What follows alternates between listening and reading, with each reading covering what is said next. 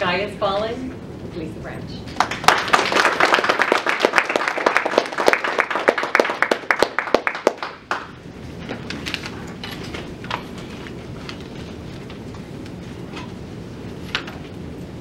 Hour after hour, day after day, the Harvard psychiatry researchers pushed the participants to their mental limits.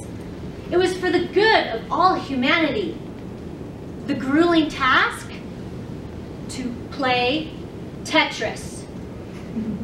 Can you believe that we missed an opportunity to play a video game for pay? But wait until you hear about the side effects. Fellow Toastmasters, welcome guests. If it has been a few years since you have thought about the game of Tetris, let me refresh your memories.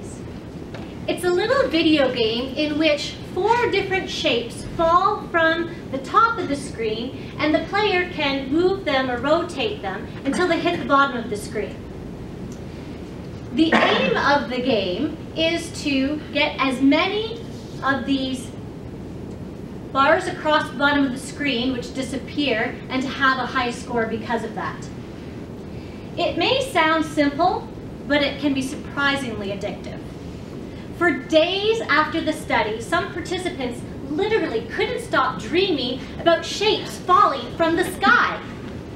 Others couldn't stop seeing shapes in their real lives, even in their waking hours. They would walk by a building and they would see if the bricks could maybe be rotated, or they'd look to the skyline and see if the Calgary Tower might fit nicely in with the Bow Tower.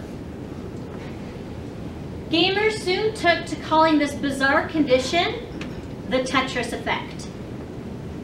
According to researcher and author Sean Acor in his book, The Happiness Advantage, consistent game playing changes the wiring of our brain and creates new neural pathways. It's these pathways that warp the way in which the players would see real-life situations. This is great news if those students were training for a Tetris tournament, but let's face it, I don't know of any jobs that reward obsessive Tetris playing, do you? Of course, the Tetris Effect isn't just about video games. It's a metaphor for the way in which we see the world around us. We all know someone who is stuck in some form of the Tetris Effect, someone who is unable to break a pattern of thinking or behaving. Often this pattern can be negative. We all have a friend who can walk into any room and find the one thing to complain about. You know the type. Maybe, like me, you're one of them. These people aren't trying to be difficult or grumpy.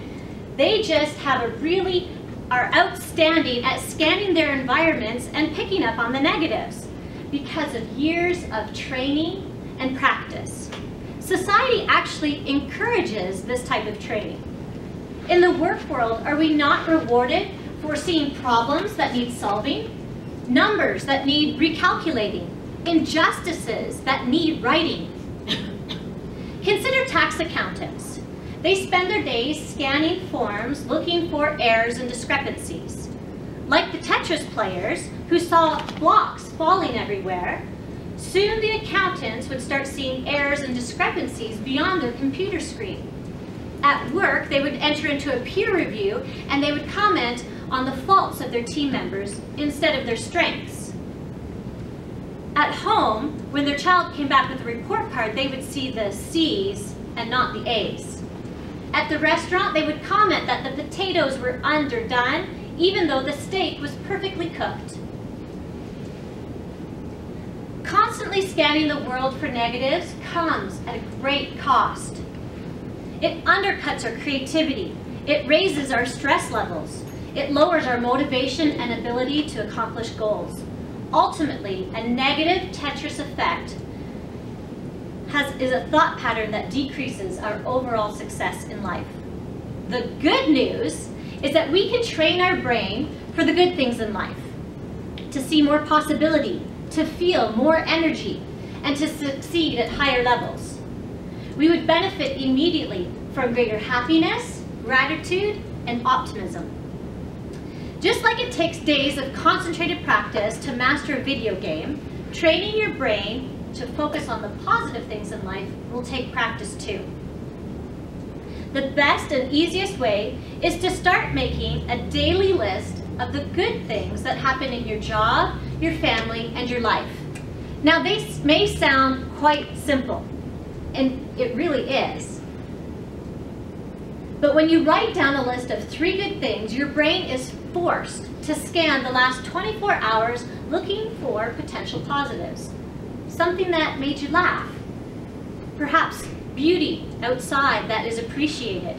A conversation that connected. In just 5 minutes a day, this trains the brain to become more skilled at noticing and focusing on the positives. It doesn't matter when or how. You could take a pen and paper at your night table and do it before bed. If you're working at the computer a lot, you can set an alert for 10 o'clock in the morning and type in your items. One CEO decided to take this activity home to his children and do it around the dinner table. One particularly stressful day, he did not feel like doing this exercise at all. And his children refused to eat their dinner until he thought of 3 good things despite his difficult day. This exercise has staying power. 3 years ago, I read a book by author Anne Voskamp called 1,000 Gifts, and was challenged to do as Anne had done and come up with a list of 1,000 things, people, moments, anything that I wanted to classify as a gift. If you do the quick math, and I did 3 a day, it would take me 11 months to complete my list of 1,000. Truth be told, I'm still in the 700s, but the effects on my daily life are evident. Even if I don't write them all down, I do notice them. When we get the unexpected Calgary snowfall and it's cold and the roads are slow going, I now notice how the snow glistens like diamonds in the morning sunlight. Number 734 on my list was when my daughter vomited all over the floor, and I was grateful that it had been the bathroom tile and not the bedroom carpet. When we train our brains to adopt a positive Tetris effect, we're improving our chances at happiness, gratitude, and optimism. It's a new level. The blocks are set and are starting to fall. How will you choose to see them?